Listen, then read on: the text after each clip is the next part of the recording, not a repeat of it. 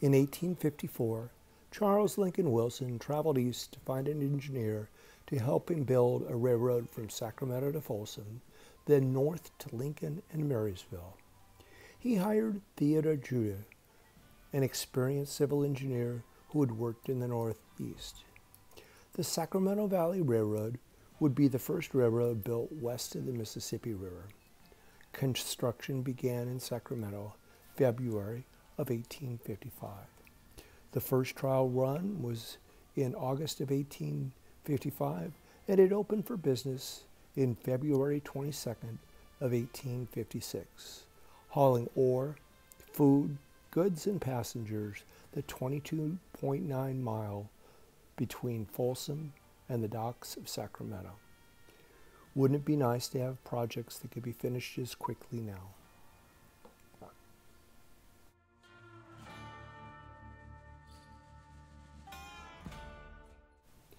Because of conflicts between Wilson and his backers, he incorporated a new company called the California Central Railroad in 1857 to continue building from Folsom to Lincoln. A bridge over the American River was built by 1859. The railroad reached Lincoln in 1861.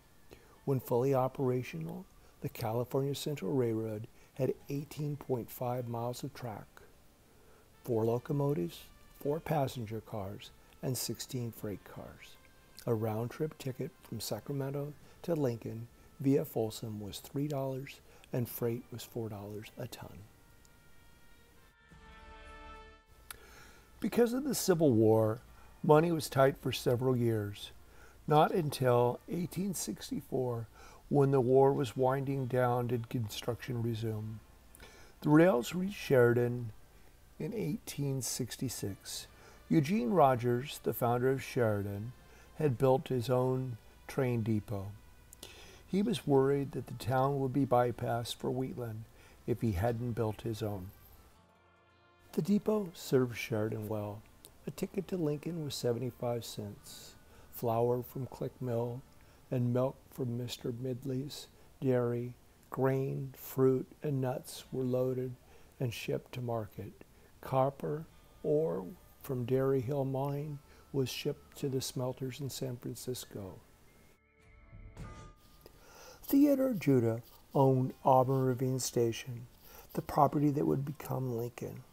He sold the parcel to Charles Lincoln Wilson on October of 1859. For those that know Lincoln, this was a rectangular parcel from 1st Street to 9th Street, bordered on the east at East Avenue and to O Street on the west. Throughout the 1850s, Judah was known as Crazy Judah for his belief a railroad could be built over the Sierras. Many at the time considered it impossible. Judah performed much of the land survey work to determine the best route over the Sierra Nevada mountains. Sadly, Judah would never see his dream complete. He died of yellow fever on October 2nd, 1863. He contracted the disease while crossing Panama on a voyage to New York. He was trying to secure financing to buy out the Big Four investors. When the Transcontinental Railroad reached Roseville in 1864, the line between Folsom and Roseville was unnecessary and then later removed. Today, light rail uses the right-of-way of the Sacramento Valley Railroad to Folsom. It is very difficult to find a trace of the path from Folsom to Roseville.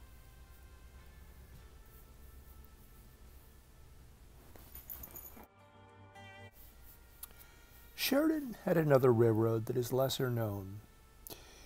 In 1902, gold and silver were discovered at McCourtney Road and Karshner Roads. Soon, a deposit of copper was also discovered. The Dairy Farm Mine was formed. Wagon trains hauled ore the 5.5 miles to the rail station in Sheridan, where it could be shipped to the smelters in San Francisco. In 1914, a narrow-gauge railroad was built from Sheridan to the mine.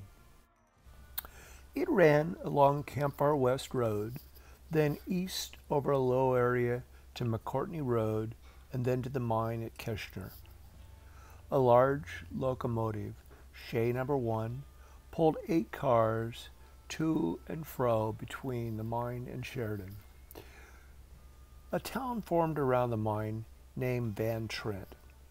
It boasted a post office, store, social hall, theater, and bachelor club. Daily buses ran between Sheridan, Lincoln, and Van Trent. The copper was high in demand during World War I. Suddenly, in 1917, near the end of the war, the mine closed down and the railroad tracks were ripped up. The mine closing had a devastating effect on the Sheridan economy.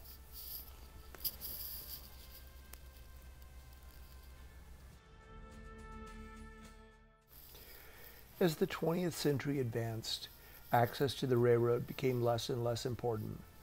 Trucks took over the freight and farmers' needs. Cars and the Greyhound bus met transportation needs. Now, even the Greyhound bus is a memory. During the early 70s, 65 was widened and the railroad crossing was improved. The brick warehouse was torn down and side tracks removed. Now, Highway 65 bypass speeds cars past Sheridan turnoff. Trains still speed by, blowing their horns with little notice of Sheridan.